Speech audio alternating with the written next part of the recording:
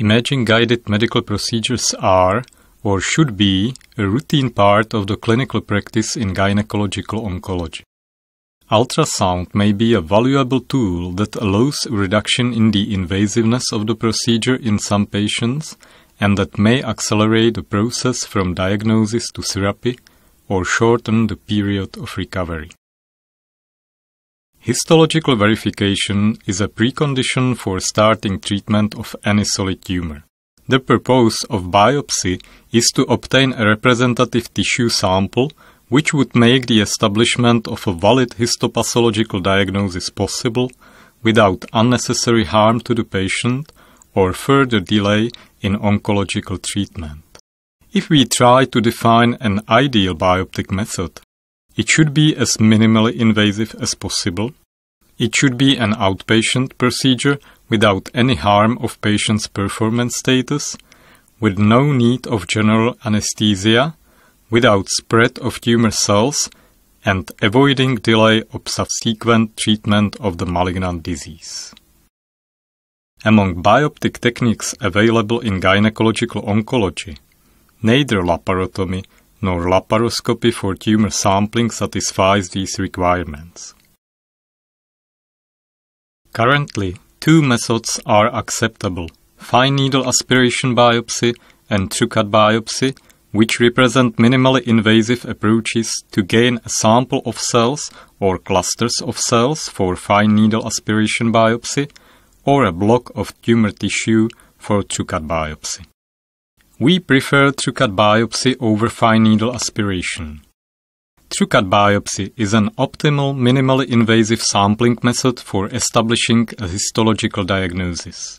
Through Tru-Cut, or also called core-cut biopsy, a cylinder of compact tissue of 10 to 20 mm long and 1.4 to 2 mm wide is obtained.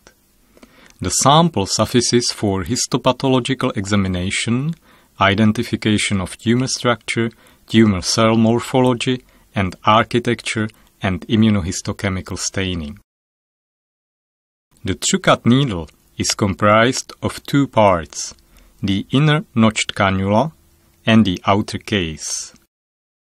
The needle is introduced into the tumor under ultrasound guidance. When the biopsy gun is triggered, the inner notched cannula is ejected first, followed by the outer case, which closes the cylinder-shaped tissue in the inner cannula notch. The biopsy gun is mechanical. It uses a spring-activated mechanism. After the trigger is pulled and squeezed, both parts of the needle are ejected forward in a fraction of a second.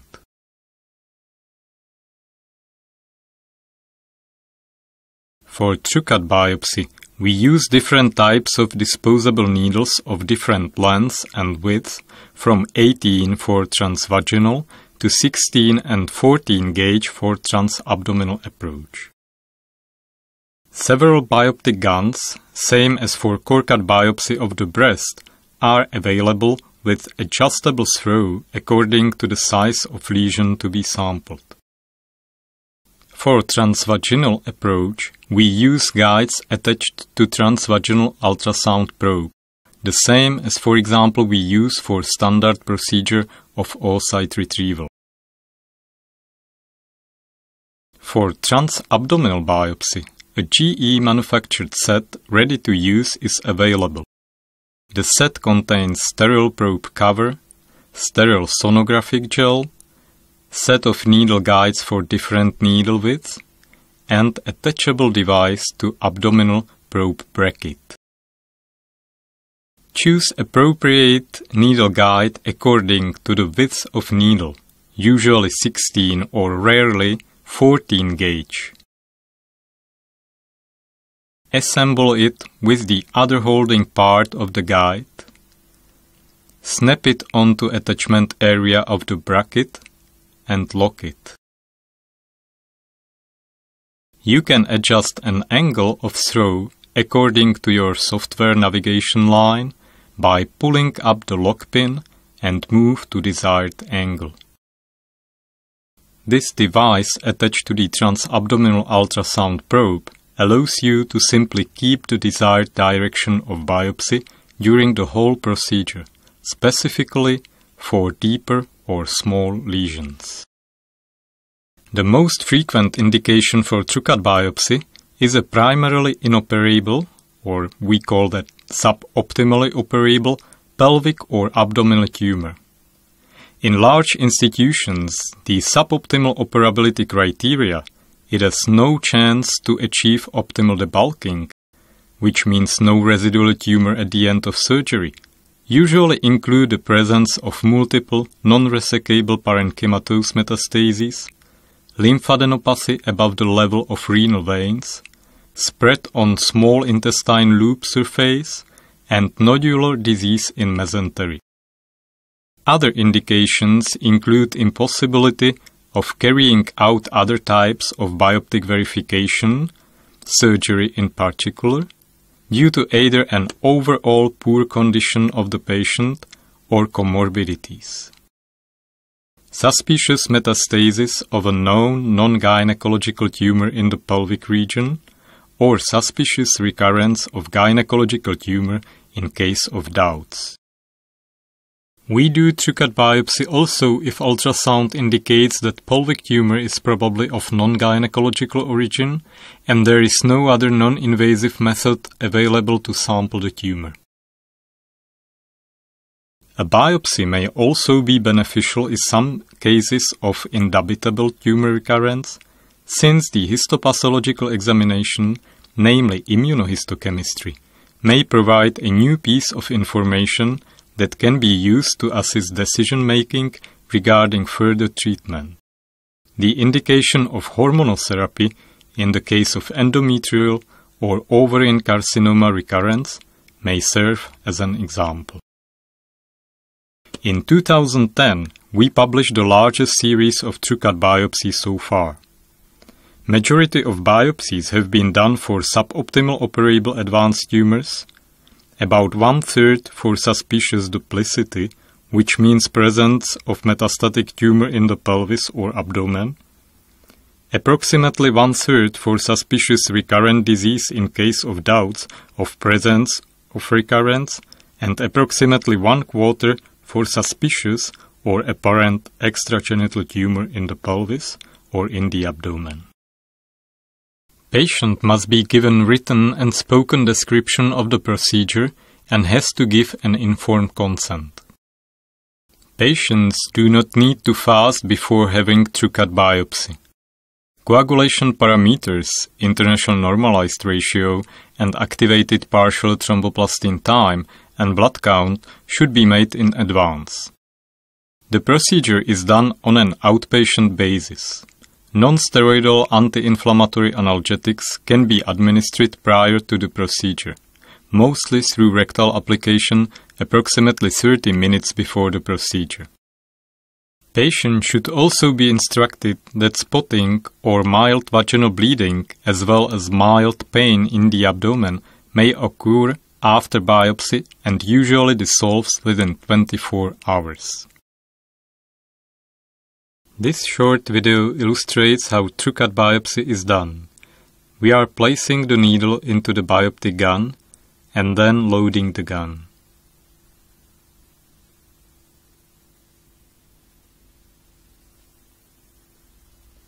You can see guide attached to transvaginal ultrasound probe and you can see how needle is guided.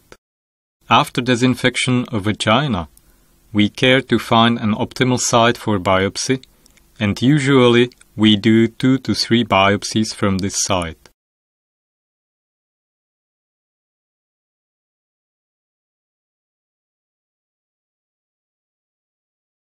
This is how the needle goes into the tumor. For transabdominal approach, we use infiltration of skin and subcutaneous tissue with local anesthetics first. Then we do the biopsy with freehand navigation in the same way as, for example, amniotic fluid sampling is done. Here you can see how the tip of the needle is placed at the edge of the tumor and biopsy is done. And this is the cylindric-shaped block of tissue closed in the bioptic needle, and the sample is then transferred into the formalin to be fixed. An example of transabdominal Tru-Cut biopsy. We can see how the tip of the needle is placed at the edge of tumor. Needle penetrates into the tumor during shot and then is removed with block of tissue closed inside. For lesions localized superficially, typically in the groins or on the neck, we can rather use linear than convex ultrasound probe. Here we can see rounded infiltrated lymph node in the groin and removal of needle after the biopsy.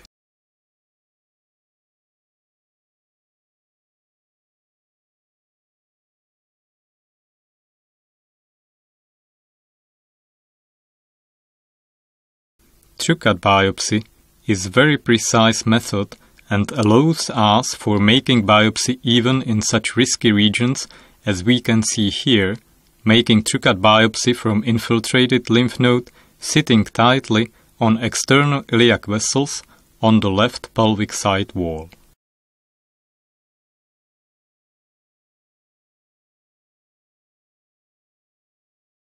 Samples are most often collected from primarily inoperable abdominopelvic tumors or their metastatic lesions such as carcinomatosis, omentum, lymph nodes, or liver. In the largest published series so far, the biopsy success rate amounted to more than 90%. The biggest success rate was achieved in biopsy from carcinomatosis, the lowest in biopsy from lymph nodes. Doppler can help to distinguish between vital and necrotic portion of the tumor and can allow to focus biopsy on vital part of the tumor. We also carefully measure the lesion in the direction of needle insertion to set appropriate and safe throw of the shot. This is a biopsy of movable tumor near the vaginal trunk. The insertion of the needle must be done fast to avoid unnecessary pain for the patient and limit movement of the patient. After the bioptic shot, site of biopsy is checked for signs of intra-abdominal bleeding. 2 or 3 biopsies are usually enough for complex histopathological examination, including immunohistochemistry. Here we can see trail after first bioptic shot, and now we are choosing site to cover as much of the vital tumor volume as possible.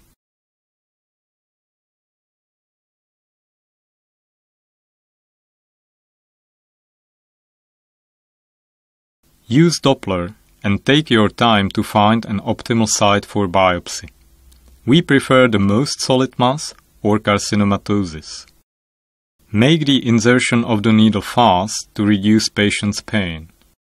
Check bleeding after biopsy. However, in almost all the cases, some bleeding is present but stops immediately and spontaneously. If you see continuous bleeding on recheck, first monitor the patient and make intervention, for example laparoscopy, only in symptoms of hemiperitoneum. After the procedure, patient remains at the ward for at least 30 minutes, whilst her overall condition and possible hemorrhage are monitored. The biopsy can be performed safely through the urinary bladder. The patient is not at risk even in case of puncture through the rectal wall, as a biopsy can be performed transrectally, as well with a preoperative antibiotic treatment. The organs susceptible to high risk are jejunum and the parenchymal organs, liver, spleen, and kidneys. Therefore, in the case of a clear perforation of the small intestine during the biopsy, an initially expectative approach is selected. Subjective difficulties after the biopsy are not common. Occasionally, a transient pain can be felt at the point of puncture or vaginal spotting or bleeding. Collapse conditions due to peritoneal irritation can also occur.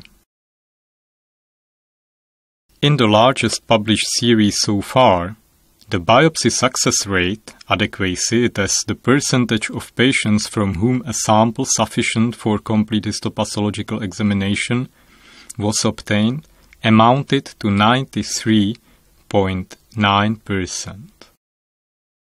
The concordance between bioptic histology and final histology from surgery was 98.3% of cases, which means inconsistency in the case of mucinous carcinoma and leiomyosarcoma, the primary origin of nature of which is difficult to determine even from a greater material load. Complications during biopsies are rare. In the group of 195 biopsy cases, only 2 cases were with complications, which means slightly more than 1%, and bleeding into the abdominal cavity was observed in both cases.